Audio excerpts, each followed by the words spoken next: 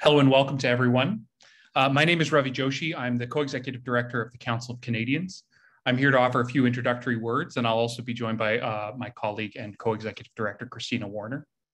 While we have participants joining us from coast to coast to coast, the Council of Canadians' main offices are located in downtown Ottawa on unceded, unsurrendered Algonquin Anishinaabe territory. The Council continues to work as allies to support and raise up the voices of Indigenous people who are struggling to defend their land and protect the water, and in service of the calls to action of the Truth and Reconciliation Commission. Today is May 5th. It is a National Day of Awareness of Missing and Murdered Indigenous Women and Girls and Two-Spirit. Today, we observe and pledge action to address the persistent and deliberate human rights and Indigenous rights violations and abuses, which are the root cause behind Canada's staggering rates of violence against Indigenous women, girls, and 2S LGBTQIA people.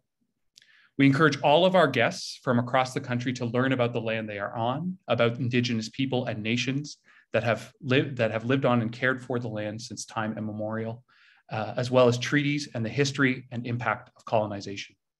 We hope you all live in solidarity and actively support local Indigenous communities. Now, if you're new to the Council of Canadians, we welcome you. Even if you hold views that are different from ours, we welcome you and hope tonight offers you a chance to better understand us and the work we do. Our mission is to bring people together through collective action and grassroots organizing, to challenge the power and influence of corporations and advocate for people, the planet, and our democracy. We believe that the future of our democracy hangs in the balance of this moment, most notably with the rise of hate groups and far-right groups, many backed by powerful and wealthy individuals and corporations, with the aim, we aim to combat this through relationships and organizing that build community power. You can see this in our current campaigns to champion public water against the world's largest water profiteers, to tackle the climate crisis and take on the oil and gas giants while promoting a just transition from fossil fuels. And we seek to defend public services and promote equity by taking on big pharma and promoting universal pharmacare here at home and vaccine justice around the world. And we back all of this up with a clear mandate from over 200,000 supporters from across the country. We're staunchly independent, nonpartisan, and funded entirely without the backing of corporations or governments. Instead, we do this work thanks to the financial support from tens of thousands of our grassroots donors. Over 92% of our funding comes from people like you tuning in tonight. If you are a member or donor of the Council, thank you for your steadfast and lasting support. If you aren't already one of our members or donors, we encourage you to join this movement by signing up as a member today. And if you're not quite there yet, we could still use your support to chip in to support this evening's event and events like it. So become a member of the Council of Canadians, chip in or support our work. We'll post the link into the chat. Once again, I'd like to introduce my colleague, Christina Warner, my Co-Executive Director, for further comments. Thank you. Thanks, Ravi, and welcome everyone. Throughout its history, the Council has raised the issue of police engagement during protest. Our chapters, staff, supporters, and allies have been on the receiving end at times of police aggression during protest, as well as surveillance of human rights and progressive organizing. Police accountability, for that reason, is central to the Council's understanding of the right to protest, to our understanding of justice, and in our understanding of reconciliation. We know that in Canada, the color of your skin or whether or not you're Indigenous still makes a difference in whether or not the police are likely to mistreat, arrest, or incarcerate you. This has been true throughout Canada's history, from early contact through residential schools to today's child welfare and court systems. And if we don't tell the stories and listen to the histories and tell the stories of today, then we can collectively forget that this thing was created and sustained for such a purpose: to maintain a way of life that gathers resources and wealth for settler communities by the act of killing and taking resources from those who are Indigenous, their communities, and from people of color. It's also why today it's important to take part in the Day of Awareness for Murdered and Missing Indigenous Women, Girls, and Two-Spirited Individuals. This settler colonialism is ongoing, but only if we consent to it.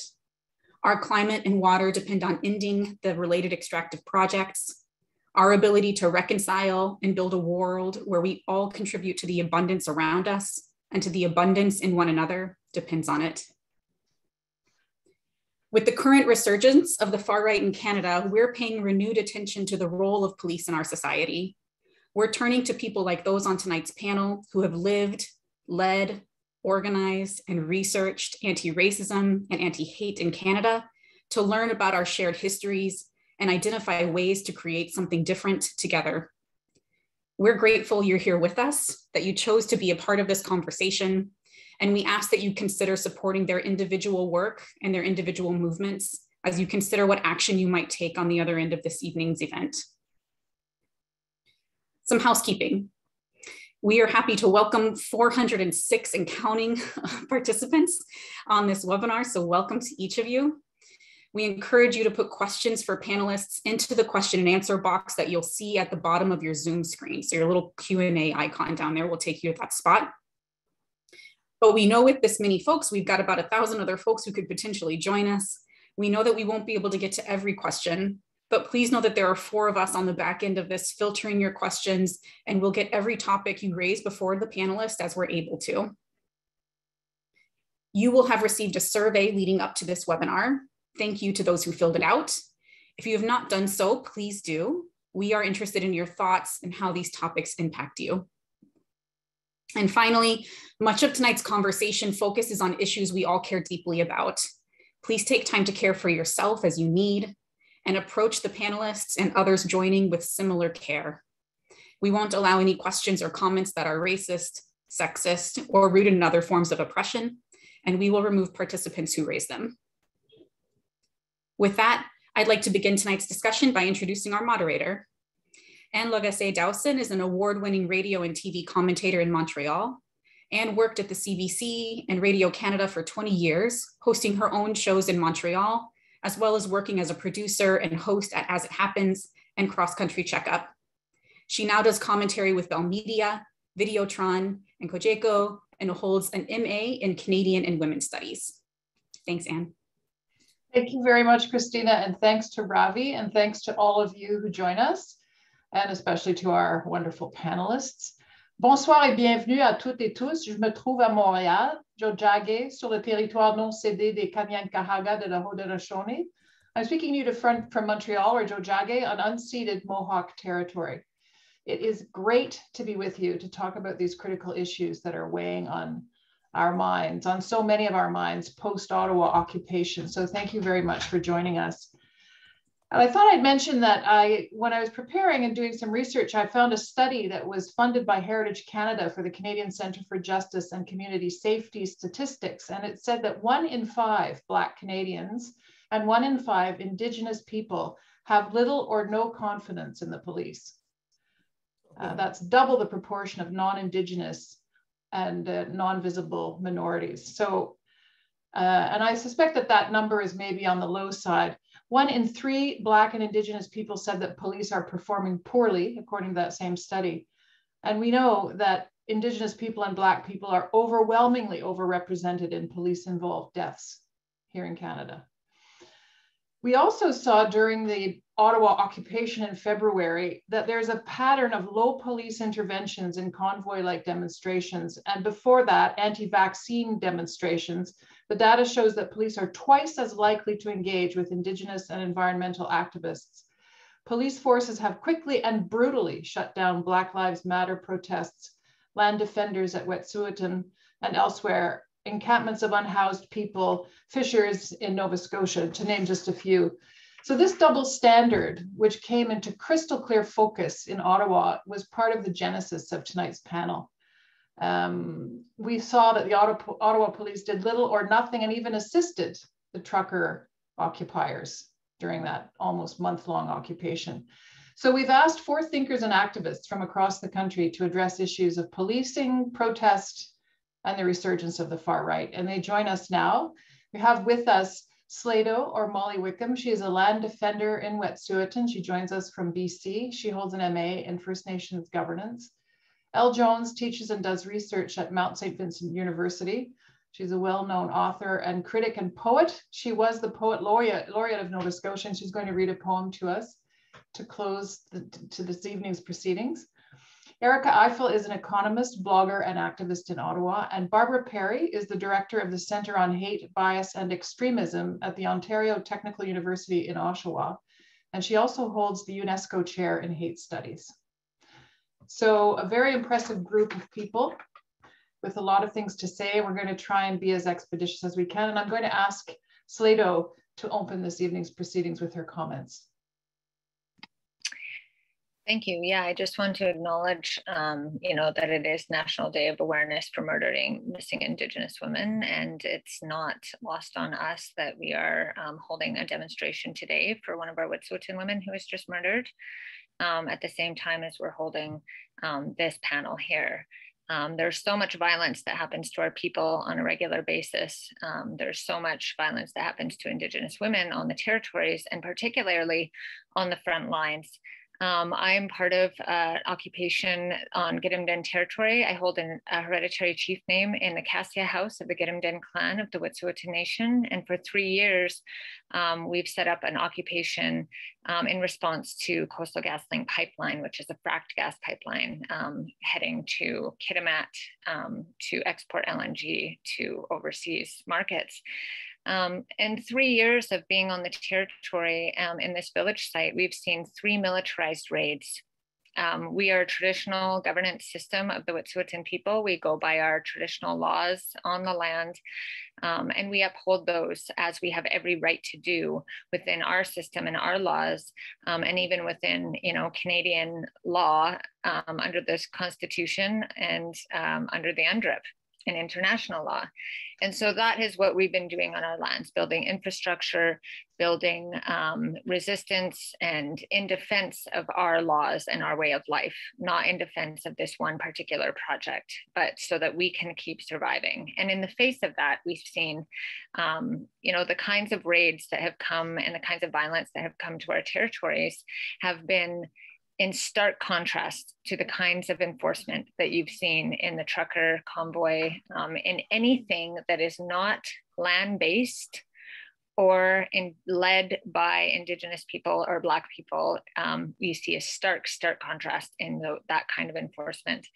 And so in all 3 raids, we experienced sniper rifles, canine units, hundreds of police officers with tactical teams being dropped by helicopter to surround unarmed Indigenous people on our own lands, to be forcibly removed at gunpoint and jailed and imprisoned on our own territories, which is a huge, and I feel like a lot of people have seen this in the media. A lot of people have seen the videos of, this past November, I was forcibly removed with other Indigenous land offenders from a tiny house after the RCMP used our own axe and our own chainsaw to axe down the door and chainsaw down the door with canine units on guard, standing and waiting at the door, snarling, while tactical teams had semi-automatic weapons pointed at our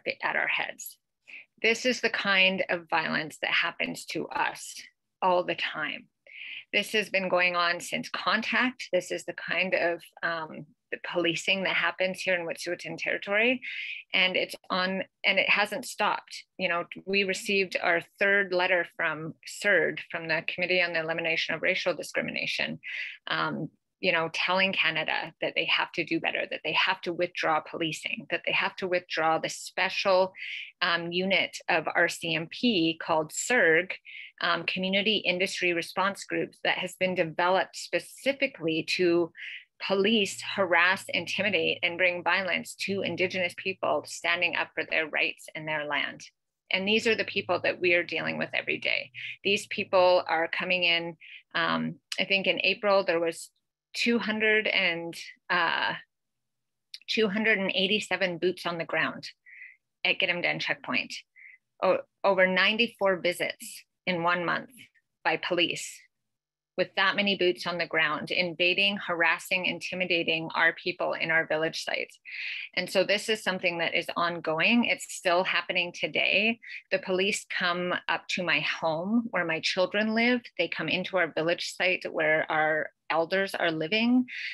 This is not something that went away in November after the raid. This is something that we are enduring every single day. And it is in stark contrast to the kinds of enforcement that happen to anybody else. And it's becoming normalized. This is something that is very normalized. The violence that happens to Wet'suwet'en people is become saturated in the public, and it's being normalized with the violence against our lands and the white supremacy and the oppression that's happening across so-called Canada. So just a few words to open up and our experiences here on the front line as Indigenous land defenders who are upholding our rights and our title to defend our territories and our lives as Indigenous people. Awitsa. Thank you very much, Sleydo. It's great to have you with us from far off BC, from the West Coast. I'm going to ask Elle Jones to now speak to us briefly about her work and her ideas post-convoy. I was on mute. Good evening. Thank you, everybody. I'm here in Jabuktuk, Mi'kmaq territory, the unceded and unsurrendered lands of the Mi'kmaq people.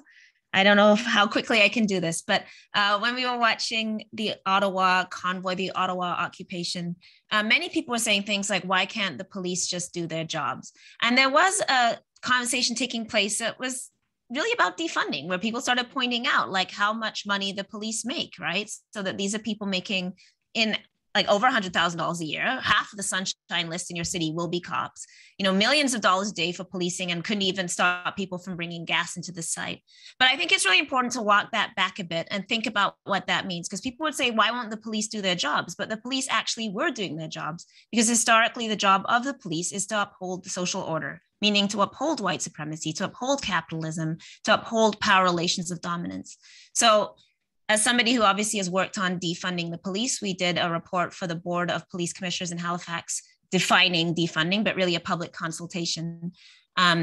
These are really the issues that we're looking at. So the first thing to understand is that policing is not just a practice, it's an ideology, right? So even though when we talk about policing, we most often are focusing on like the actual RCMP or your actual municipal police or provincial police, policing is also an idea. It's an idea of punishment and discipline and control. And that is based in power hierarchies in society. So in Canada, for example, our sort of top cop is the Minister of Public Safety. And what we call public safety, and by the way, in Canada, that's Bill Blair, and now they split it into two. So they promoted the immigration minister to Minister of Public Safety, who deports people, which should concern us. And then Bill Blair, who was Toronto police chief during the G20, which is this huge violation of civil rights in Canada. And his reward is, of course, to become like one of the highest ranking cabinet ministers. So what we call public safety is, who do we think of the public? Everybody who's not Black, if you're not Indigenous, drug user, trans or queer, a sex worker, somebody with mental illness, Indigenous. These are all the people that have historic people with disabilities that are being considered to be outside of the idea of the public. And safety is predicated on the idea of keeping us controlled and disciplined and away from the property of white people, right? This is very much the roots of what policing is here to do. And not only through policing forces, but also through things like how people will stop you on the street if you're Black walking, how people will call the police on an unhoused person. If somebody's asking for money outside of Tim Hortons, people will feel uncomfortable and rely on a policing response. So this is what I mean by saying that policing is also an ideology as well as a practice. Policing also takes place at a number of sites. We tend to think of it as being just like the cops, but it also includes border control. CBSA as the only police force in Canada with absolutely no external oversight. You cannot complain about CBSA. It goes to another officer that's a CBSA officer. There's literally no controls. Also, we often talk about carceral care, meaning like the policing that takes place in the child welfare system. Things like birth alerts that they're just recently eliminating, literally showing up at the hospital to remove babies, particularly from Indigenous women, before they've even had the chance to parent. Teachers and school suspensions, the school to prison pipeline. So all these different sites, hospitals where healthcare workers will call the police, particularly on unhoused people or people with drug addictions or people in mental health crisis, right? So I know I'm trying to do short and it's hard to do this quickly, but just to understand that we need to think of policing quite broadly and not just about the police, to understand how police embeds itself in every institution, and even the places that we think of as places of care and healing, often, especially for racialized and Indigenous people, become places of punishment as well. So what is defunding? Some people get really angry about this term. I think they're angry because it's actually direct. So people sometimes say, if you guys just wouldn't call it defunding, you would have more success. But I actually think it's a slogan that captures exactly what we're talking about, which is in society, we fund what we value. And over the years, particularly since austerity politics and the rise of neoliberalism, we've seen a divestment from public funds into the things that actually sustain our communities and give us real safety, things like housing, things like access to treatment and care, education, the ability to walk on a well-lit street, safe transit. All these things are what we think of as safety, the ability to have your childcare, all of that. And what we actually invest in is policing and punishment. So when we talk about defunding, we are simply talking about shifting the resources from policing and punishment and putting them into initiatives that actually prevent crime, that keep us whole and healthy, and that contribute to the well-being of our communities. At the heart of that is something we call detasking, which is simply removing tasks from the police that they are not equipped to do and placing them with the appropriate organizations. So that would be things like mental health care, right? Like the police should not be called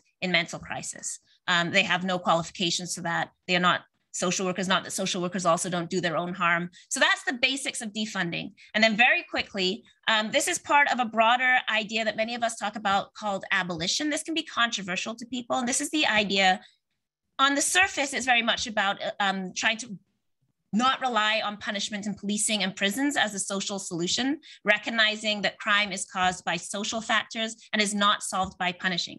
But more broadly, it's actually more of also an idea about how we live in this world. So, Sleydo talked about the police as in force being a colonial force, right? A force that also abuses animals, brings in canine units to abuse Indigenous people on their own lands, because Indigenous people are the biggest threat to the profit in this country. Indigenous sovereignty is the biggest threat to pipelines, to gas, to the profits of corporations, right? And police are heavily embedded in that. So abolition really looks at capitalism. It looks at how we live with the land and live with each other. And we try to shift our relations, understanding that if we're not going to rely on police and punishment, we have to be able to do something in our communities, right? So I often say, like, we ain't getting rid of prisons tomorrow because we can't even deal with rapists in our friend circles. So how are we going to talk about, dealing with like harm, which is real, right? Many of the people that began abolition were Black feminists who had experienced violence and understood intimately the harm that happens. So to wrap up in like one more minute,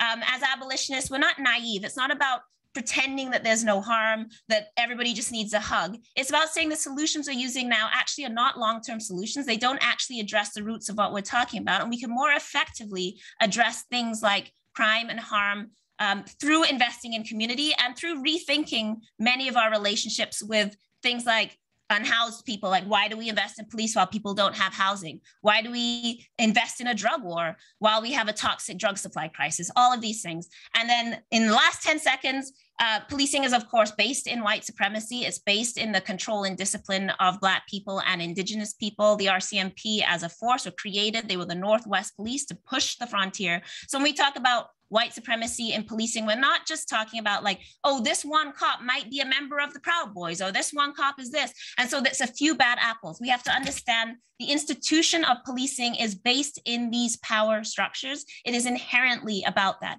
And that doesn't mean that an individual police officer that, coaches your kid's basketball team is therefore a hardcore white supremacist racist. That's not what we're saying. We're saying that policing and punishment will always be founded on who is part of the public and deserves safety and who is not. And we cannot simply undo that by minor reforms like body cameras or, getting more Black cops. That is not going to work to undo what we're really talking about, which is power and property relationships under settler colonial capitalism and anti-Black racism. Sorry, that was longer than I wanted, but still really quick, but that's the précis. So thank you, everybody.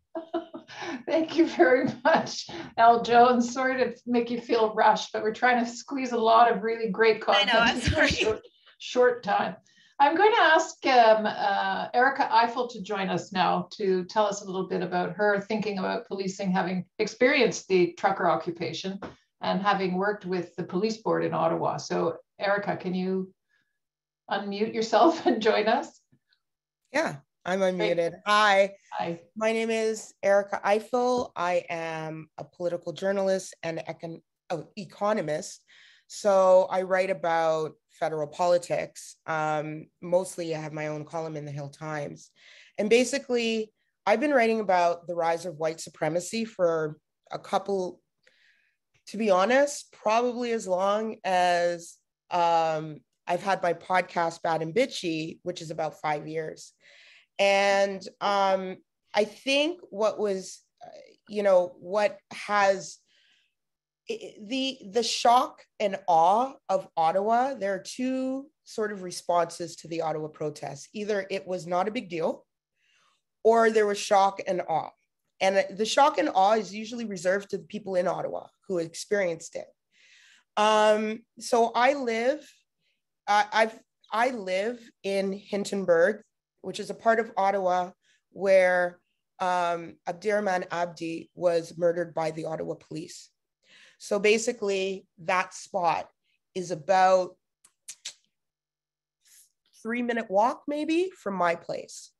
So the impact of the Ottawa police and their tactics against Black and Brown people really, really resonates with me. At the time that happened, the Ottawa police had, there was a community sort of liaison organization called Compact. And I remember going to a Compact meeting after that murder had happened, and that the Ottawa police, in response to Constable Daniel Monsian being arrested for his murder, sold wristbands to support their fallen soldier. And I say soldier because policing and the army, policing and the military are very much interlinked. The way they operate is pretty much, there's little difference. And if you look over time, and Elle mentioned Bill Blair, so let's go back to 2010 and let's go back to how we are supporting and funding our police forces, our municipal police forces, to actually have sort of military gear to deal with civilian protesters. And guess who they're using the military gear on? They're not using the military gear on the convoy protesters. And I use the word, you know what? Let's not call them protesters. Let's just call them occupiers, because that's what they were. And I'm tired of this freedom convoy nonsense, because I literally walked downtown in Ottawa when they were here, and I have a picture of a van that says, this is not about vaccine mandates. It's about freedom. Yet all the press that came in here really became the stenographers, not only for the police, but for the convoy. If we're going to talk about policing, let's talk about how media really does act as the transcribers for police.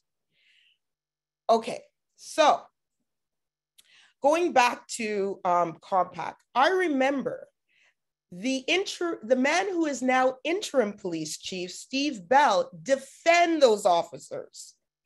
I remember him saying to us, the Black community, oh, well, it's just officers supporting their friend, as though we should just understand. So the rot in the Ottawa police is deep. It is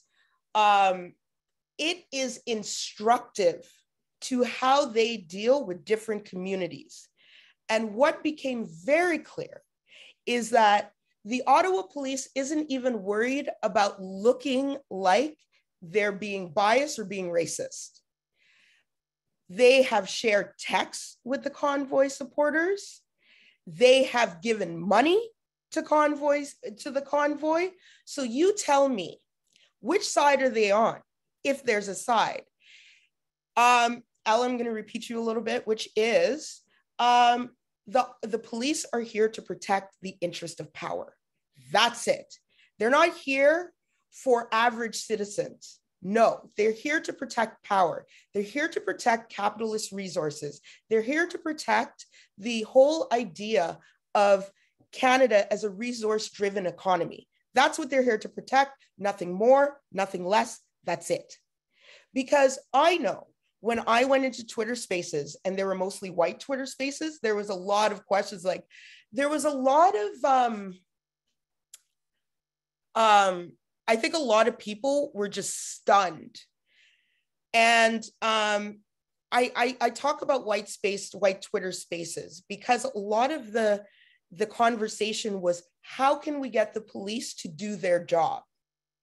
Whereas when we as a podcast, along with Citizens Against More Surveillance, or CAMS, which is sort of like an activism group here in Ottawa, we held a BIPOC-centered space because there were none. And so that's Black, Indigenous, people of color, just in case you didn't know. But we did that, and the conversation was completely different. The conversation was, how do we move past policing? And so what I'm saying is, the impact of this convoy was not equitable. The impact of this convoy was more detrimental to people with disabilities who are already afraid of the police, to LGBTQ, 2IA people, and two-spirited people who were already afraid of the police. A lot of the mutual aid that was being done was not only to keep people safe from the convoy, but also to keep people safe from police. The idea that police are somehow the be-all and end-all in safety is a marketing ploy. It is a gimmick. And so, Ottawa, that used to be like the place where fun goes to die, really has had its fair share of these sort of protests. As you know, I'm sure Rolling Thunder, the biking protest, came in last weekend, and we really are expecting huge protests on Canada Day. A lot of people would ask, where was the authority? And, Chief Slowly was blamed for the breakdown of policing. And I use breakdown of policing very loosely.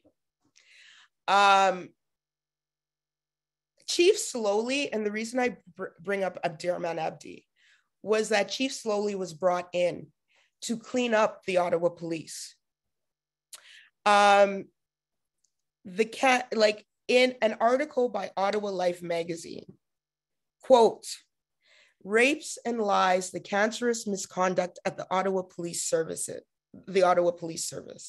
because it's not only Black and Indigenous people. The Ottawa Police Service has failed women when it comes to sexual assault and sexual abuse. They have failed LGBTQ people. They have failed people with disabilities. Basically, they've failed everybody who's not white and male." This article goes on to say, "The criminal legal system in Ottawa is dysfunctional to its core. The police are corrupt. The Crown prosecutors have no integrity, judgment, and credibility issues. And the decisions of local judges in multiple cases are causing the public to question whether justice depends on your race or position in society." Erica, I'm going to jump in, and then we're going to come back and do further discussion, because I gave everybody a pretty strict timeline, and you're a bit over time. Did I go over time? Just a titch, not much. It's hard. I prepared for 8 minutes. I was like, 8 minutes. Sorry, you guys. No, that's okay. I like your line about how I'm still holding the record. Goes to die, because I think the joke was, after the convoy, make Ottawa boring again. And yes. Sorry, Elle, did you have something to say? I didn't mean to. No, I just said I took longer. It's okay. I'm still oh, no. It's not. I don't want to be the time police of all things, but I do want everybody to get a chance. So I'm going to ask Barbara Perry now to speak to us. She's the director of the Center on Hate, Bias and Extremism at the Ontario Tech University, and very knowledgeable about hate groups. Now, we just heard Erica talking about white supremacist ideas, about the failures of the Ottawa police. Bill Blair said something along the lines about a year ago that he was worried about alt-right groups infiltrating the police force. He actually said that. I don't know what was done after he said that, but he isn't unaware of it. Anyway, so over to you, Barbara. Yeah, now I feel like I have to change directions in terms of what I was going to say. And okay. it's horrible to make me follow these three fantastic women who are so articulate in expressing their own experiences and observations. But I do want to talk a little bit about the far right and really what the convoy, some of the things that the convoy told us about the movement. And I think one of the most important things there is the extent to which they were able to, sort of that capacity that they had to organize on such an incredibly large scale, largely through social media, both encrypted and unencrypted spaces there, even by text. So some, very obvious sort of what is now, I think, old style means of communication. And it wasn't just, excuse me, organizing amongst those leaders who we know have very deep roots and long roots in the far right movement, but also outreach to others who weren't necessarily part of the far right, probably still wouldn't consider themselves to be part of the far right. But again, that's another element at which the far right extremist groups and individuals are so adept, and that is exploiting the fears, the anxieties, the concerns of ordinary people, right? Those popular concerns, those grievances, those anxieties that we've all been experiencing, exacerbated by the conspiracy theories, by the disinformation that, again, the far right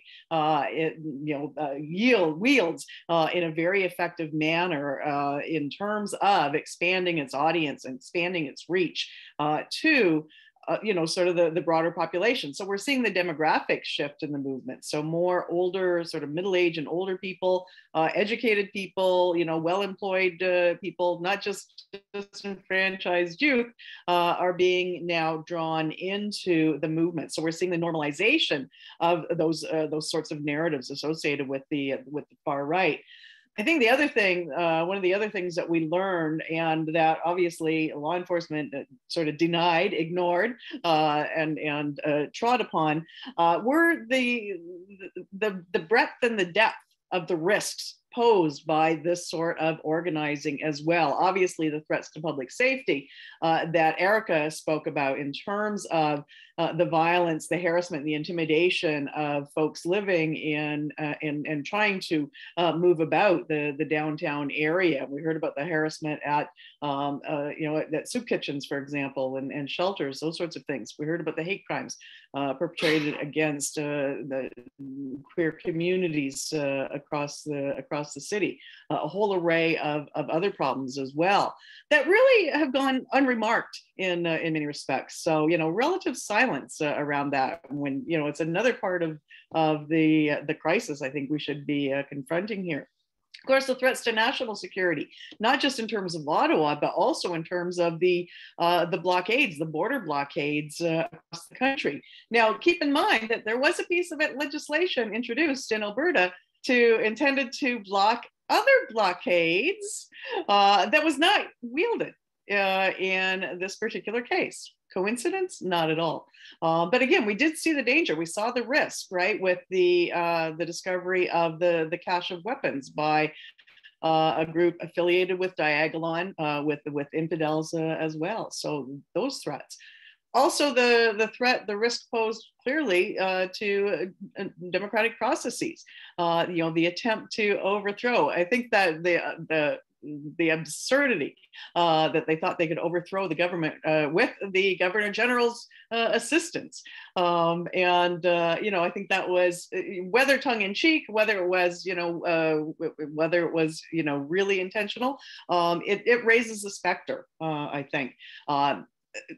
Add to that, right, these claims about the tyrannical state and state overreach that also, plays to those anxieties, those public anxieties we were talking about before, and magnifies that erosion of faith in key institutions in society, including the state, including the media, including science, right? If we think about those conspiracy theories that challenge the science of the vaccine, challenge the science of COVID, in fact, it was just a hoax, or it was a conspiracy by Jews or by Soros himself or by the Asians, pick your enemy.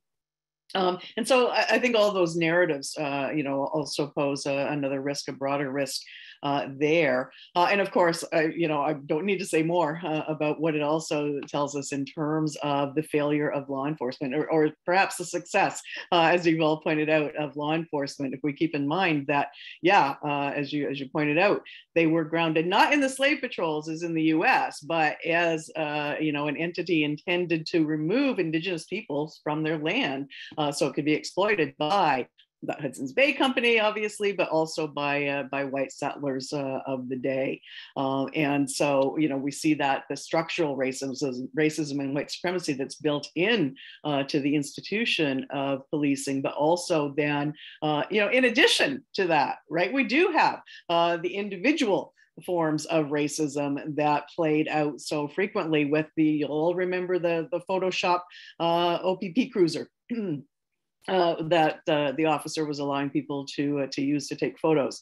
The video of another, I think that was another RCMP officer who said, "I'm behind you 100%, I get you," on video, several videos like that. I got a letter from someone from she was former military, that was, making these claims of freedom and the tyrannical state. And it was also signed by a number of people associated with Mounties for Freedom, Police for Freedom, all of whom shared some of that same disinformation that we saw associated with the far right. So that, that sympathy is very clear and apparent there.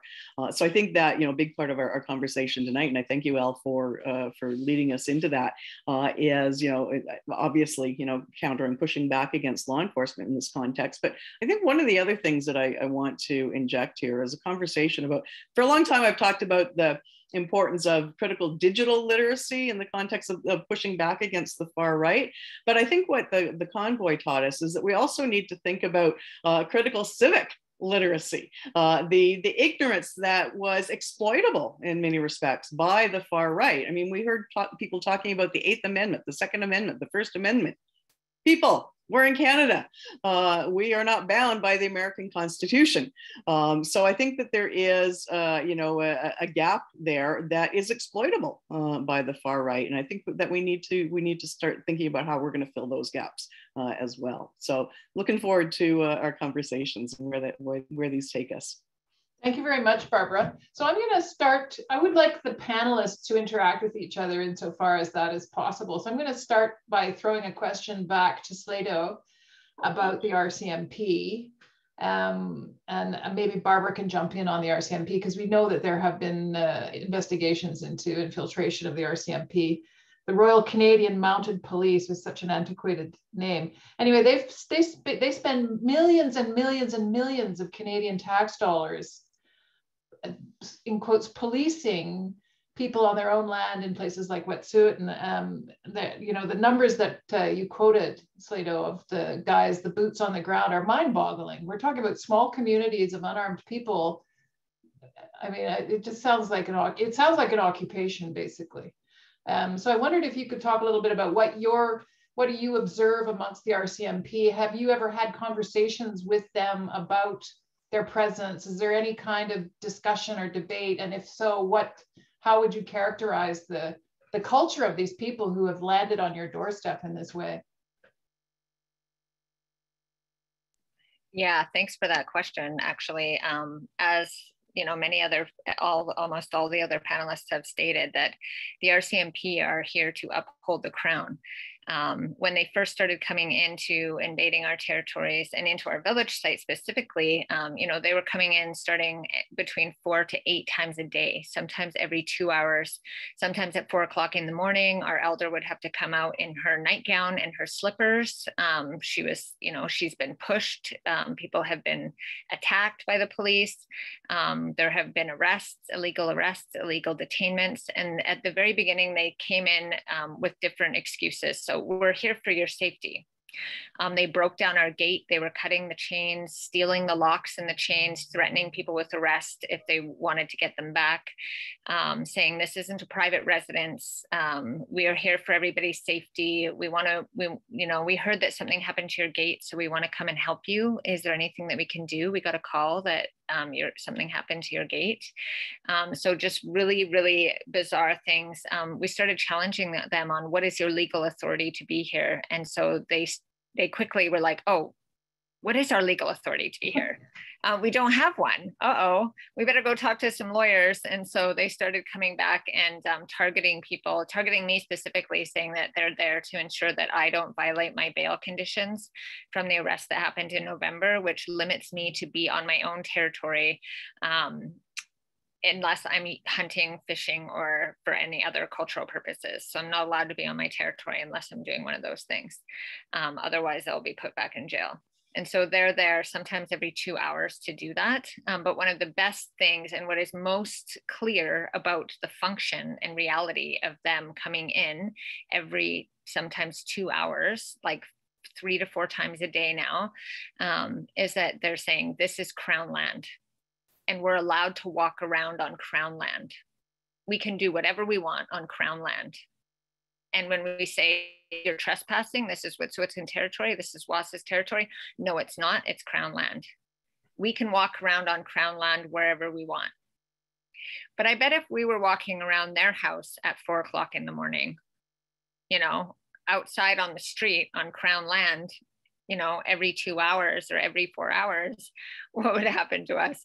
But it just shows that they're trying to assert their authority. They're trying to assert the authority of this private corporation that's trying to trespass through our territories and destroy our lands. They're asserting the power and the authority of, the assumed jurisdiction of the Crown. And that's exactly what they're there for. They're trying to make it so difficult for us to live on our lands, which is what they've been doing forever. They used to come with the Indian agents and burn down our people's cabins and move them onto the reserves. They used to come and move, as soon as they would build a new house, some families in Wet'suwet'en territory, they've been moved 3-4 times as children in their lives because the Indian agent and the RCMP come and they say, get off your land or you're going to jail. And that's what they're doing to us. They're trying to make it impossible for us to live on our land for Crown interests that are backed, that are tied inherently to these private corporations. I wondered, one of the issues that we've talked a bit about, Erica and I, among other things, is the amount of tax dollars that goes not just to the RCMP to do what Sleydo was just describing, but also just the police budgets continue to go up and up. And even the Fraser Institute is saying, the police budgets go up and up, but the crime rate is dropping. So I wondered if somebody wanted to jump in on that issue, which is just like, it's an incredibly poor investment in terms of, spending all that money. And this is the mythology of policing, right? That we are raised from the time, my sister had an alphabet book for her child and it said J is for justice with a picture of a cop. So she took that page out. His name's Jericho. So she rewrote the page, we have the dog on Paw Patrol, right? The cop dog that's given to us, the same as Rubble, the construction dog, right? We have prison Lego, we have prison Playmobil. So from the time we're a child, we have this idea of policing being shoved down our throats. Between 1/3 and 50% of any content we consume in media in a year is crime, either true crime, the news about crime, or fictional shows about crime. And I think something like 50% of fictional shows about crime are cop shows. So, we're just saturated with this. So to try and have a conversation with people, and this is also what, Barb was saying about civic literacy. It's also things like policing literacy. If you're you don't have cause. First of all, if you haven't encountered the police, you don't really have cause to think about what they actually do when they encounter you. If you've never had a mental health crisis or you're not Black or Indigenous and, you live in a gated community or whatever, you may not have had that kind of interaction. And then, you see crime overplayed on the news. Black people, for example, are represented only as criminals and never represented as victims, even though we're much more likely to be victimized by crime. So you have all these myths. And of course, people believe them, who then go and sit on juries and convict Black people and believe that Black people are solely carrying guns, right? So this is part of the problem. So then when you try to say, but, the police aren't working class, for example. They're not like salt of the earth Irish working class. They're making $100,000+ a year, you know, that the police budget, and when we add in CBSA and prisons, you know, it's like billions and billions and billions of dollars on punishment, while we're told, well, you know, we can't afford a healthcare system. So, you know, but to try and have that conversation with people kind of believe this. So it's hard to, it's almost, I always use my Pluto as a planet analogy, right? And now it might be back to being a planet, but you know, when they were like, Pluto isn't a planet. And if you're just like, but I got the sticker set at Walmart, like it had Pluto in it, like, you know, and astronomers try to tell you, but it's not, right? Like, but we believe these things is what I'm saying. I'm not making fun of people. I'm not saying people are stupid. I'm saying that if you're saturated in the society on policing, then it is very hard to have a realistic and fact-based and evidence-based idea of what policing actually does, because it's attached to ideas of safety, authority, order. These are powerful things. And finally, I'm trying not to talk too long. I mean, with what Molly was saying, the offensiveness of freedom being co-opted, you know, so like, you know, how the right wing has totally taken on freedom. Of course, they didn't care when Black people were being policed in COVID, right? When Black and Indigenous people and unhoused people and drug users in the first wave in particular were being fined and policed and incarcerated, and Black doctors were being run out of New Brunswick, there was no freedom convoy. But like this individualist, selfish idea of freedom, you can't make me wear a mask. I'm like, wait till you hear about bras. Like, you know, like, oh, putting a mask on my face is like the biggest, oh my God, how can I, you know, and this idea that this becomes freedom, and, you know, all the unfreedoms that immigrants experience and Indigenous people experience, that Black people experience, that people with disabilities experience, that's natural and actually belongs to us, right? So people don't get shook when Black people being racially profiled. We're supposed to be racially profiled. That's normal. But how dare you stop me from occupying your city, right? It's a very unequitable idea of freedom. But these are, again, like just very powerful, powerful mythologies. And part of this is to have conversations, as uncomfortable as it can be. It can be hard, like when you're hearing, you know, the same people say, you want murderers running society, and you're trying to like be like, but have you really looked at the budget? Do you know we spend money on lie detectors? Like, why are we spending all this money on police horses? Like, you know, when you actually go line by line in the budget, and how little is given to like victim services and how much is given to completely useless things. But yeah, it's very, very difficult, because there's a series of very powerful beliefs that are about people's safety, and about, you know, if you've taught from birth that the police keep you safe, it is very difficult to begin to undo that with people and say, like, do they? Could other things keep us safe? Do we need this? We got 50% of people go in my province, 41% of people in the first wave of COVID, there was no crime wave. Do those people need to be in prison, right? Like, these are conversations that we really have to have. I'm talking too long, I'm sorry. No, you're not. You're bang on. And I, you know, for example, the policing costs in Vancouver are 20% of the municipal budget, 15% in Edmonton. This is staggering amounts of money that go to this. And I take your point on freedom too. This is something we've talked about at the council. Why is it freedom? Why is it freedom, you know, to do whatever you want? Why can't it be freedom to live, you know, a decent life and have a decent job, freedom to have access to healthcare, freedom to be, you know, anyway, the concept of freedom has been completely upended. I wondered if anybody else wanted to jump in on anything that Elle said. Please do. Well, I think that, you know, as we're facing an affordability crisis, these things need to be looked at with more scrutiny. Why are we spending so much money on the police? I mean, to me, the Ottawa police gave the greatest example of why we should defund them. And I really do hope that some, you know, that momentum is built, because I really do think that right now in Ottawa is probably the most open time that people are really considering, hey, maybe we don't need as much police as we thought we did. And, you know, I really struggle. I would like to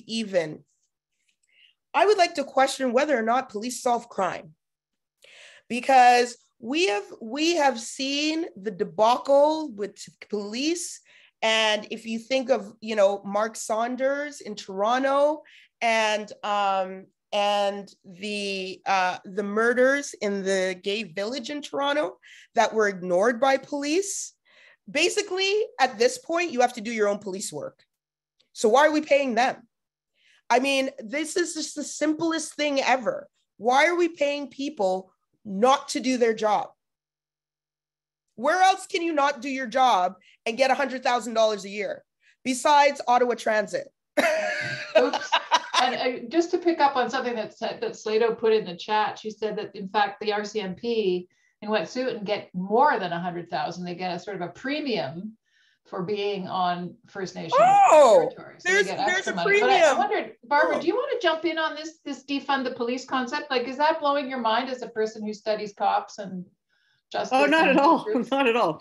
No? I mean, I at least when I'm working with cops, it's usually, you know, folks in the hate crime unit who you know, sort of understand this space. But, you know, I am not at all averse to, you know, sort of the foundational premises of defund the police. That, you know, the movement, the ideology, the narrative, I think it's absolutely correct that we need to divert funding into the sorts of supports that not just victims need, but also you know, the communities that are most affected by crime in their neighborhoods. So, you know, housing, all of those basic needs. So this is, Erica, you asked, why aren't we, someone asked, why aren't we, maybe it was actually you, Anne, asking, why aren't we, you know, putting more money into social welfare or housing, all of those sorts of things, because those are social goods. Those are collective goods. This is not what the convoy is interested in. This is not what the right is interested in. They're interested in individual rights, individual freedoms. It's a very libertarian sort of ethos. And so that's also why they don't, of course, will not throw their support behind a defunding movement, because A, it's critical of law enforcement, who they see as their allies, but B, you know, they fundamentally agree that that law enforcement is doing their job, that they are, in fact, you know, sort of surveying the right communities from their perspective. So I think that, you know, the need to divert this into mental health supports, for example, again, a whole array of alternative mechanisms that, in fact, do make us safer and more secure in our homes and in our workplaces and on the streets as well. One of the questions I have is, why are they doing traffic control? Police officers make $100,000 a year. It doesn't even that doesn't make sense. Never mind dealing with mental health or you know, so-called domestic violence. Like, those are not issues that these people are well equipped to deal with, and it often goes south as a result. You know, so it's often. I mean, this is why they're. Sorry, go ahead. No, I was just going to say that's long been a bugbear of the right, actually. They hate red light cameras. And so obviously we don't want the data from cameras like with the police, because then they can exploit the data. But if you have the data being held somewhere else, of course, that's quite equitable. That takes out racial profiling. But because that's equal policing, you're like, oh, if I run a red light, now I get a ticket and I can't bro it up with the officer. That's why the conservatives don't like it. They hate traffic control done technologically. And I think it's because suddenly they actually have to experience policing, which they're fine with everybody else experiencing. But yeah, I mean, we discovered that in our report. We recommended traffic control be taken from the police, and that was a big thing for a lot of people. Go ahead, Barbara. I didn't mean to interrupt. Well, no, I was just going to say, depending on, you know, the context for that traffic control, I mean, that's often, you know, paid duty, additional paid duty. So that's why so many of them are on sunshine lists. I mean, their salary, the base salaries are already that high, but then you add on the paid duty that they get for maintaining order, if you will, it's quite lucrative for them. I think, though, one of the things that I wanted to really highlight is that this is not just about, like in our case and in the case of many Indigenous peoples and the land defense that's happening and following our laws, this is not just the case of defunding regular policing. This is about protecting private industry. So not only is there all the regular money for policing, which is not going to our communities, with the industry coming in that increases the rates of violence against women, that increases the rates of domestic violence, drug and alcohol use, gang violence. We have had an increase like 5 times or 10 times the normal rate in the nearby community of homicides. Like, these people are murdering each other. Our women are being murdered in our communities and nothing's being done about it. But this is about actually taking millions, like $20, $30 million, and putting it into protecting private industry specifically. Like, these are what this is what policing is doing right now, is they are acting as private mercenaries. You know, and on a smaller scale example, the other day, my husband witnessed the police talking to private security that are sitting outside our camp 24/7 and asking how to get to my house so they can come to my home where my children live. Like this, there's so much collusion happening between industry and the RCMP. They're sharing information with each other, and they're volunteering to come to be part of this SURG team, this special team of police just to police Indigenous people on their lands related to industry. They're acting as mercenaries for private industry. So there's like multi-millions of dollars going into protecting private industry over and above like the regular policing for their so-called doing their job.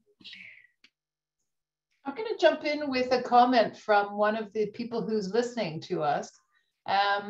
This is from Kathy Coach. She says, at Fairy Creek, Teal Jones asked for an injunction to ensure that the enforcement order would be enforced, despite the fact that the RCMP was already available to enforce it. They proceeded to move SURG in at a cost of $10 million to arrest around 1,100 people, of whom 4 have been found guilty. I wonder if you wanted to make a quick comment on that, Sleydo. Yeah, I mean, they're actually bringing them in to just mass remove people from the territories. In 3 years on all the raids on our territories, they just arrest everybody on site, everybody, legal observers, media, anybody and everybody. It's just an excuse to remove Indigenous peoples from the land and people who are defending the land in order to push through industrial projects. And so there have been no charges. There have been nobody's been convicted of a criminal crime. Nobody's convicted of breaking the injunction. They're just using it as a tool to clear the way for industry. So I'm trying to find some questions here, but sorry, go ahead and jump in, Erica or Elle or I also want to point out that at the last COP, I think it was the International Climate Summit. I think it's COP 26. I think it's 26. Justin Trudeau signed an understanding. It's non-binding sort of understanding to protect old growth forests.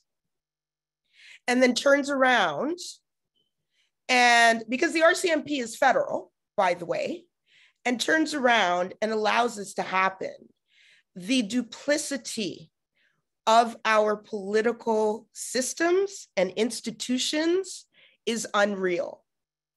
And the fact that, you know, internationally, like this country's two-faced. Internationally, we go out and we say, yes, we hold Indigenous rights. We hold people of African descent.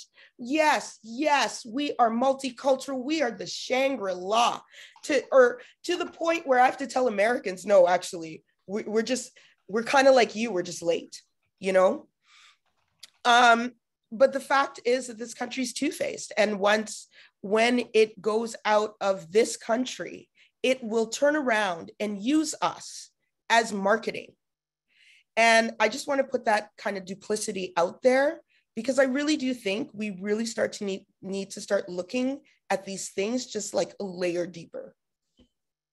Here's a question on the issue of defunding. Maybe you can jump in on this, Elle. Somebody who says, how do we support smaller communities and municipalities who may be disorganized or have less capacity to meet basic needs or resist hate groups? What would you say to people who are wondering about that? Yeah, I mean, I think the advantage smaller communities have is theoretically community cohesion. And one of the things that we actually saw that was effective in Ottawa was when people started going out themselves. So there was the blockade with bicycles, where like a few people with bicycles are able to do what the cops couldn't do, just going out and people bought donuts and coffee and kept each other warm and replaced the barricades. In Vancouver, people came out with like bicycles and stopped the convoy from coming in. I don't like even calling it the convoy, like the attempted occupation from coming in, period, right? So we know that we have the power to collectively organize and protect our communities. An example of this, they got co-opted a bit by the police, but Bear Clan was a really good example, right? That started in Winnipeg and then Thunder Bay, with people patrolling their own streets and, you know, talking to people, picking up needles, getting to know everybody. Drag the Red, which was really unfortunate because it's the failures of the police to, you know, look for people like Tina Fontaine, but the community went out and started doing that themselves.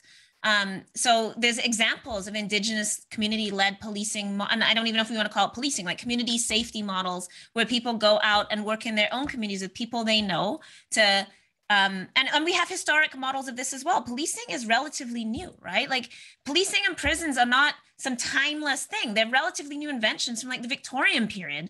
And we seem to think that we just need to live with them in the same way. So what did communities do before? You know, people policed each other.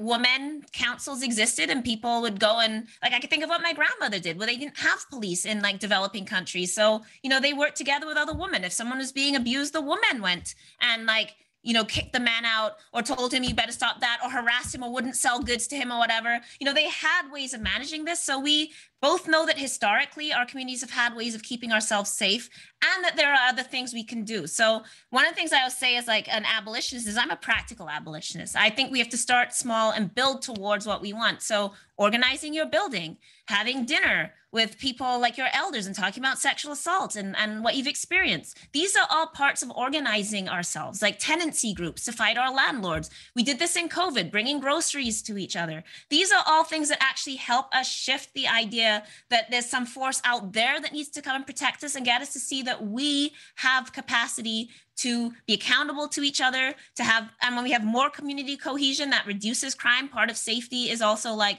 when people feel connected to communities, they don't do as much crime, because, you know, why would you destroy your own community if you feel connected to it, right?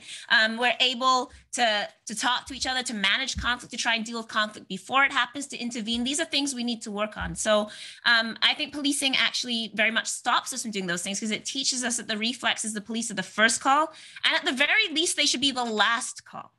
And I will say too that this actually has a lot of impact on police. So if people are listening, they're feeling a bit skeptical. Police don't believe in defunding, but they will admit that being called to do these tasks is extremely traumatic for them as well when they don't know what they're doing. Like, why should an officer be waiting 12 hours in an emergency room for somebody on a mental health call, as they're like supposed to do, when they don't know what to do? So it also, to be fair, I suppose, to police and correctional officers and stuff, they're brought into a very violent culture that trains them to be violent. And that has a huge impact on them and their families, which is why we see high rates of domestic abuse among police, military, prison guards, right? We see all of these effects that come from living in a violent society. So I don't think we can pretend that investing in violence has no impact. When we were in a slave-based society, it had an impact on the whole society. A whole society becomes involved in violence. Like when you live in a society founded on violence, you have to participate in it and you collude in it, and it affects you. So we should stop pretending that the only people that get affected by these things are like certain communities. It affects everybody, including those who then have to go and police. So if we stopped relying on that and actually worked on something else, long term, and not going to say it would happen tomorrow, like we could all just tomorrow know what to do. We don't know what to do because we haven't worked on it and we haven't been taught, but we do know what to do, in the sense of we knew what to do in COVID when our neighbor needed groceries. We knew what to do when we had to like check on a person who was quarantined. We know how to do this. It's in us. So I really encourage people to like connect to your communities, to get in, like civic literacy is important. Be involved, like go to your police board, go to your municipal council, understand what's happening and organize together, because that also helps us do something else in our communities that isn't just punishing each other, being suspicious of each other, locking our doors against each other, believing crime is again around every corner, which is what the media is teaching us, which is partly why we rely on police, right? Also, Erica, I'm going to jump in and just say that there's a lot of questions that have come in from people who are listening about solutions such as what I was going to say. So, and I'm sure you're going to pick up on it, but I would invite the other panelists to maybe think about that. And I suspect that Sleydo might have something to say as well about traditional systems of justice. So go ahead, Erica. It's really simple. I just think we need to rebuild communities. Like we don't have communities like we used to anymore. And that's deliberate. And that is a result of neoliberal economic policies. When you uphold the individual, so often you're upholding isolation, you're upholding depression, You're upholding all of the things that we saw in the pandemic when people had nobody around. So we really need to rebuild communities for our mental health, for our own safety, for our own sort of sense of beating back sort of isolation and things like that. You're right there, Erica, and I think it is very intentional, right? I mean, the politics of division and polarization that we've seen over the past, well, let's say since 2016, shall we? I think I mean, we had the seeds of that long before Trump, but he certainly has exacerbated the problem, as have some of our own homegrown politicians playing that card that they see works so effectively, and so they have also reinforced those divisions, that us versus them, that is so effective. And you were talking, Elle, about sort of the narratives around crime and who's responsible for crime. All of those narratives play into ensuring that we are kept apart. We are kept in our own our little silos and not able to work collaboratively. So I think it really is about starting those conversations at the grassroots, as I know many of you do in your own work and lives. So I appreciate those efforts, and I think that they will have long-term payoffs. I'll just jump in and put in a little plug for the Council of Canadians and its chapters across Canada, and also a sidebar project of the Council, which is called the Community Solidarity Project, which was launched in an attempt to support those people who are trying to counter things like the convoy occupation. And it was inspired in large part by what was going on in Ottawa, when the community organized itself and blocked people from coming into the neighborhoods and tried to confront some of the worst aspects of the occupation, including the so-called Battle of Billings Bridge. And I would like to point people to the chat, because there's a lot of great information in the chat. There's links to the work that's being done by our panelists, their web pages. And I wanted to correct an error that I made, which is that I referred to Erica as a blogger, when in fact she is a mainstream columnist in the Hill Times, and she has a podcast. That was a mistake on my part. I apologize for that. So I'm going to ask if you have anything else. Do you want to add something, Sleydo? Yeah, sure. I think that it's important to realize that we are all on Indigenous land, and that Indigenous peoples have laws that predate colonial laws, and that we need to be following those laws that are put in place and designed to be able to live in harmony with each other and the land. To the best of our ability. And I think that we all have those responsibilities, Indigenous people and non-Indigenous people who are living on our lands. And so that's what we're trying to do, is to reoccupy, to build our capacity to live on our lands according to our laws, and start to strengthen those laws that enforced our ability to live sustainably and in peace with each other. And so those are all put in place. They're thousands of years old. Like, we don't need to reinvent the wheel. They're there. Colonization did a really good job at breaking them down, but they're still there. And so we need to build them back up again and uphold those laws and those ways of doing things that come from the land and that come from thousands of years of experience. And so that's our goal here on Wet'suwet'en territory. Thank you.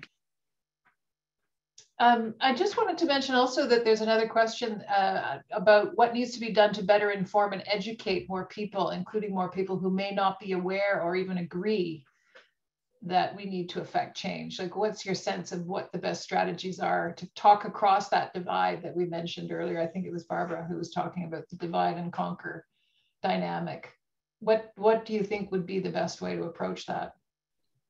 Those are the ongoing challenges I think we have, is bringing to the table the folks who don't want to be at the table, and engaging those conversations. And I think that, I mean, there's multiple ways to do it, but I think we need to think about the context in which we, live, work, and play in our daily lives, and how do we use those venues as a means of getting to people. And I think that the labor movement has such an important role to play here in terms of workplace action, for example, and ensuring that that employers have in place, strategies that are intended to keep people safe, but also strategies on a regular basis that open the dialogue and open the conversations around these issues, the very hard conversations.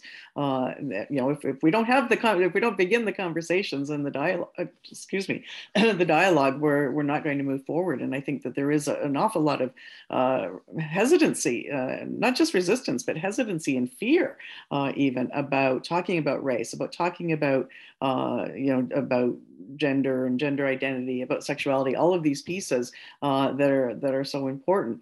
And so, what can we do in the workplace? What can we do? I think about, athletic teams, sports teams, even, right? Is there space for that in leagues? Because we know, especially in terms of the racism and misogyny and homophobia that gets played out quite literally, on the ball diamond or in the hockey arena. Those, and I've been part of conversations, especially around homophobia in hockey, that brings the players to the table as well. And really, what are the stories? What are the experiences of people that have been on the other end of that? So I think that we need to look for these opportunities. It's almost like having captive audiences in some respects, and opening the door to those conversations. And I think what's especially effective is not just lecturing and wagging the finger, but asking questions as well, right? How do you come to that conclusion? How do you come to that set of beliefs? I've found that to be again, more effective than simply talking at people. And in prison organizing, obviously, there's people that come in that are like political abolitionists. There's a lot of Black and Indigenous people that come in from that position. But there's also like, a family from like London, Ontario, who supported police in prisons and then their child died in prison or something. And we have to learn to work together, right? Like, we're not all on the same page. A lot of people, we have the same idea that people like, okay, this bad thing happened in prison, but there's fights all the time. Some people are like, why are we all talking about Indigenous people? My sister was white and she died. And then we have to like talk that through, right? There's a lot. So I do think that organizing together is important, and being in coalition with people. Sometimes you can, sometimes you just need to be with the people, you have to move fast and you want to be with people that are in your crew. But if you have the energy and time, there can be a lot of value in, like if you're working in a movement to say, well, we come from these different positions, but we want the same thing. So we're going to have to talk together. We're going to have to work through conflict. We're going to have to question each other. And that can be really valuable. So there's people that have that beautiful skill of being able to really talk people through and listen to people and hear what they have to say. And I think we do have to understand that, especially with a lot of the growing right-wing stuff, it's a very righteous narrative. It's giving people purpose. Like, you're fighting pedophiles, this is a new thing, like groomers. They really believe that they're out here saving children. They believe they're doing a good thing. They don't think of themselves as like, a hateful person. Like, to them, they're saving children from the trans menace, and they're, so like, I think working with that and understanding, I don't know, I don't want to just fall into narrative of everybody's just a sad, depressed person, and if we just gave them jobs, they'd stop being racist, because that's not the case. Like, Black people don't have jobs, and nobody goes around, excusing everything that we do. So I don't want to just fall into that narrative, but I do think as well that people want community. They badly want to be part of things, and they will become part of a destructive community. I've talked to people that, joined right-wing groups and were told at first that you're handing out pizza to the unhoused people and you're doing volunteer work. And then it becomes, don't you think the immigrants shouldn't be getting as much money? There's like these white homeless people. And before they know it, they're like in this like extremist, like white violent group. So that person does need connection to community, and they do need people to listen to them and bring them back. And they do need some compassion, but I also don't want us to just fall into the idea that everybody who's racist or hateful is just sad, and if we just love them more, because we know that these ideologies, well, because they run through society. It's not like an anomaly. We're like, how did you become racist in Canada? Like, founded on the genocide of Indigenous people, ongoing genocide of Indigenous people, anti-Blackness. Like, what a shock. Like, why are you against immigrants, when we control our border? So, let's not pretend this is some kind of anomaly, but I do think that we have to recognize, especially now, people feel so isolated, and it's so easy to go on YouTube or whatever group and be given these powerful and very, in some ways, simple narratives that allow you to have meaning. And we have to be aware of that and try and inject something into that and intervene. Several people have gone on the chat and asked for some more specific resources with regard to the resurgence of the far right. Barbara, I wonder if you can make a quick comment about that and point people to some resources that they can check out to get that information, because we did say in the title of our panel that it was policing protest and the resurgence of the far right. So yeah, absolutely. I mean, the sad truth is that there aren't a lot of people working in this space as academics. I think that there are a lot of, increasing number of community-based groups, but I mean, our own Center on Hate, Bias, and Extremism, we have plenty of resources there. The Organization for Prevention of Violence in Alberta is another resource. Anti-Hate Network. Canadian Anti-Hate Network. Good. I mean, lots of good articles there. I mean, they're really on top of monitoring the day-to-day activities of the movement. So yeah, I think that's those are some starting points for you. And we're all sort of connected. So the links on each of our websites will take you deeper and deeper. Just as the algorithms work for the far right, they can work for anti-racists as well. And again, I'll point people, just sorry to say that in the chat, there are a number of links, including the one that Erica just referred to, the Anti-Hate Network and the school where Barbara teaches. Go ahead, Erica. I want to pick up on something Elle said, because this is something that drove me. It was just like, it was maddening. There were a lot of reports about the bouncy castles and the parties and the music and the hot tub and all the family fun that the far right has to offer. And I just want to say, I explain it like this. Nike has a kick-ass workout app. Let me tell you something, that thing is free. They recruited trainers, fitness people, Olympic people from all over the world. Why are they giving it to you free though? Because they have your data. They know when you need the shoes. They're going to connect it to their store. They know where you run, how far you run, if you run. If you don't run, they know other stuff about you. And that is the point. The point is the bouncy castles, the hot tub are to bring you in before they sell you the great replacement theory. That is the point. Their job is to get you into their ecosystem, into their media ecosystem. And one of the things I've been quite critical about, a resistance to this is number one is unions. They need to do better. Okay. But also, what about all these lefty foundations? The Canadian Women's Foundation. I think Atkinson has a foundation, whatever it's called, but there are all these lefty foundations all over the place, taking money, having money. And where is their responsibility? Where is the responsibility of these leftward institutions that literally just sit here and sure, they'll have panels, no offense. And they'll have their discussions and then that's it. Because there are those of us doing that media work, because that communication work is so important and we're losing. Let me say that again. We're losing badly. We don't have the ecosystem of resources that the right has, the far right has. And I don't see many foundations or unions or people with money trying to fill that gap. That is my point. The challenges are many. I was just going to say very briefly, we were part of an unhoused encampment, and there was military guys that were white supremacists coming around, recruiting with the unhoused people, and a lot of the people didn't understand the rhetoric, right? So if you could hear it, and what they were really trying to do is say white people shouldn't be unhoused in Canada, right? They give resources to other people, but this is literally how coordinated it is, right? And I had to keep pulling people aside and being these guys are racist, because some people are oh, this sounds neat. It's oh yeah, we have an idea for a compound. I'm this is a white nationalist compound, but it's not on the surface, right? It's underneath, and then obviously once they suck you in. So yeah, I mean the recruiting is real, right? And it's through our military, it's through police. And then it's also like literally people will go to a house encampment and try and like bring those people in. They will go everywhere. So then our question is, why aren't we at the unhoused encampment giving people food and connecting people to community and fighting for housing? You know, like we need to be doing those things.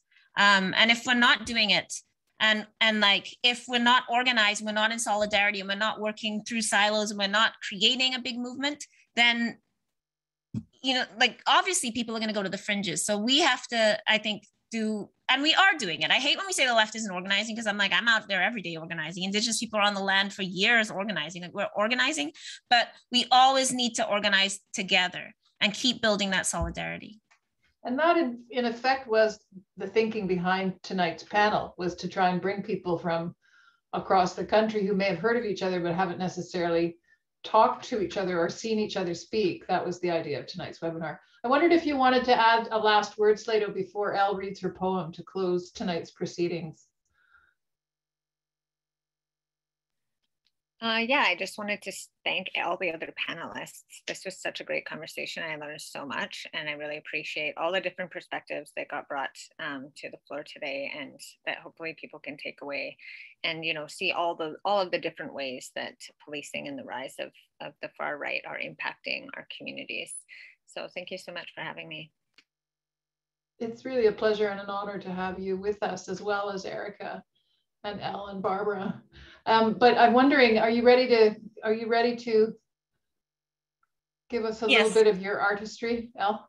Okay, I mean, it's hard to choose because we did so many issues, but so I was going to do something else, but I think I'll do this one because I feel like since so much of this, we talked a lot about wet'suwet'en and environment and stuff. So hopefully this does it for us. But if I make the wrong choice, I'm sorry. Then there's other poems you'll have to hear another time.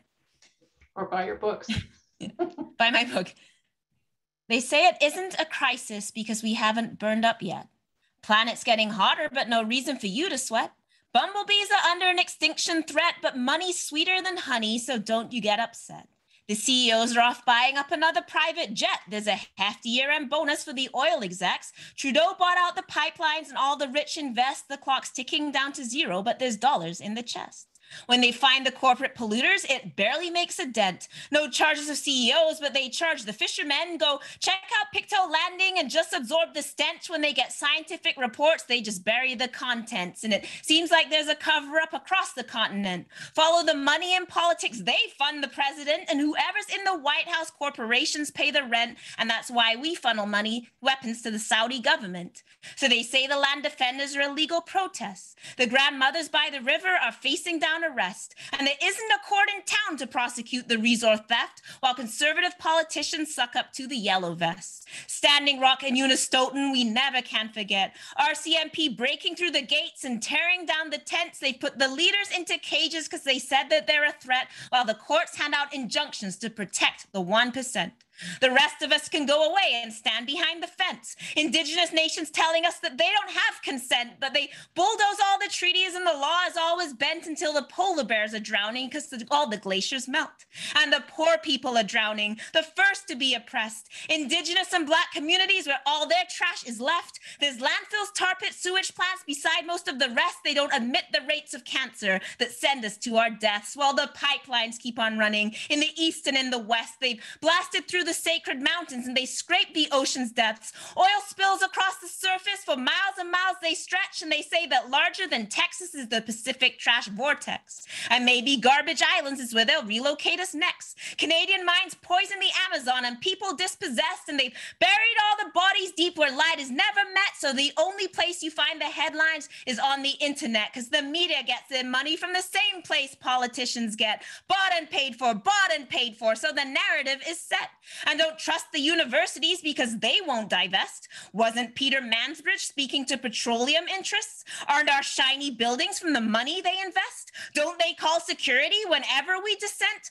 Don't they profit from the military industrial complex? In the shadow of oil money, aren't we all just silhouettes. And there's another war for oil that's running up the debt. Another bomb lands on a hospital or on a minaret. There's refugees along the border. Another headline frets, and Coke done stole the water while the cholera infects. And Monsanto patented the seeds, even such a tiny speck. The farmers light themselves on fire or they're hanging by the neck. But who cares about their life if someone gets a bigger check? If they could privatize the sun, they'd charge us when the rays descend. But it still snows in winter, so they say the climate's doing well. They say it's just a blip, all these extreme weather events. Wildfires rage in California, pull the prisoners from their cells. After all, if you want to make a money omelet, you got to break a couple eggs. In the typhoons and the hurricanes, we might break a couple legs. And when the flood waters rise, we might need a couple shelter beds. But if you think there's climate change, well, then you shouldn't hurt your head. Just keep filling up the tank until we go into the red. Just keep filling up the ballot box with votes against yourself.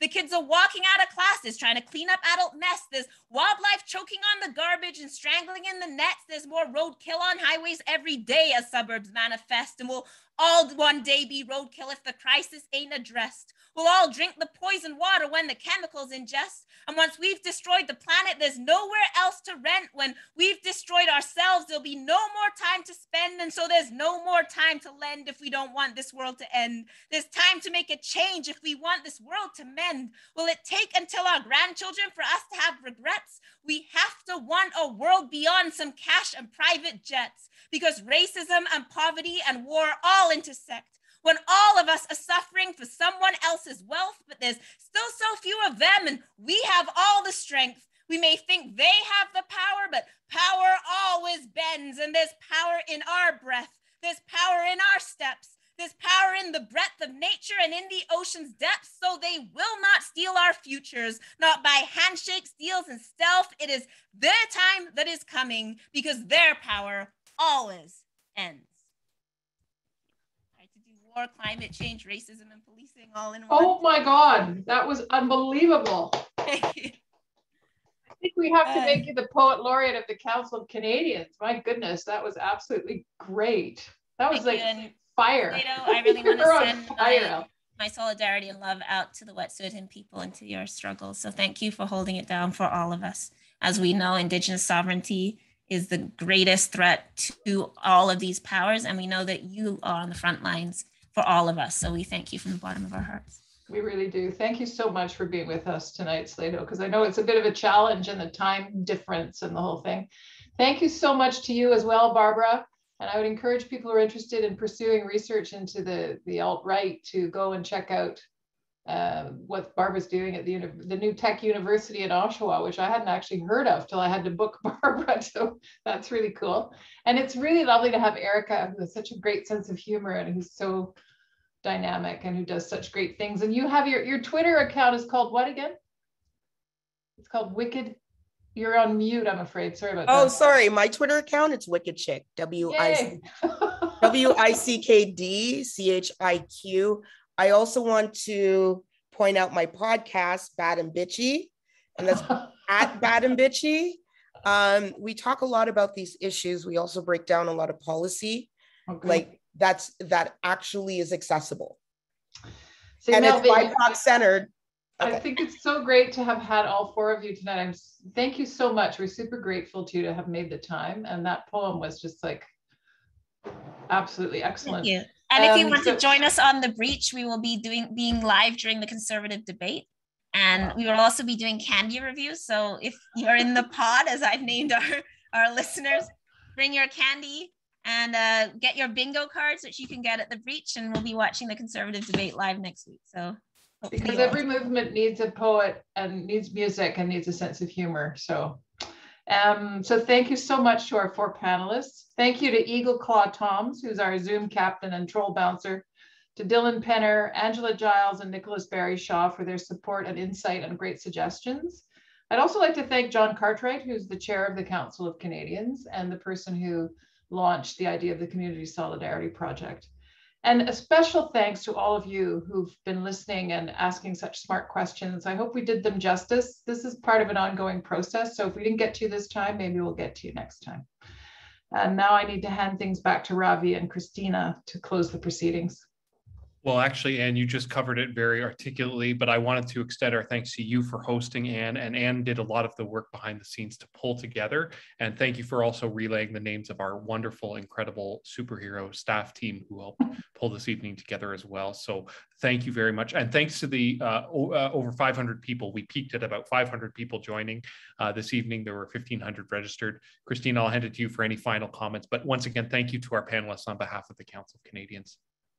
And I'll also just say thank you to you as participants with your patience as we got through the questions that you raised and the ones that we were able to pass on. We were also taking stock of the resources that you were listing also, as well as the resources listed by the panelists. And I'll just invite the panelists to take a look at some of the open questions, which are mostly encouragement and thanks from the participants for everything that you offered and gave this evening. So thank you very much. Thank you to everyone for your generosity of spirit. It's really been a pleasure.